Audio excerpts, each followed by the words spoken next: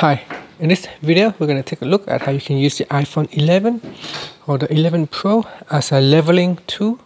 So first let's go back to your home screen, and then from the home screen try to look for the folder called Utilities. Then tap on it and then tap on Measure.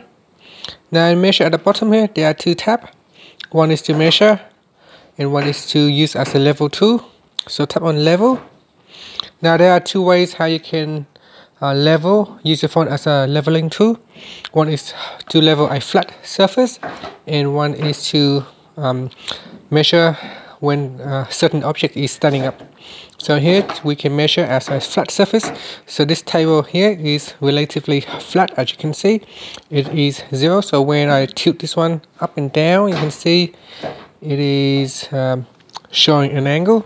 So I'm just going to put this piece of paper in, and then you can see when the phone is slightly tilted it shows -8 degrees, and if it is flat it's showing 0 degrees right here. Now to use as a standing tools, we can also stand it up this way or this way. So here the goal is to make sure it is level when we place it on a flat surface. So we want to have it 0 when it is level. You should see it's a 0 with a green color. So I'm just going to tap on that, and here it is. So you can see I can tilt the phone back and forth like this, and it tells you if it's level or not.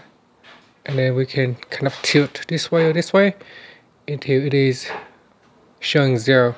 Do we know that is nice and flat? So this box here, so if I tilt this box up a little bit, you can see it shows the angle changes,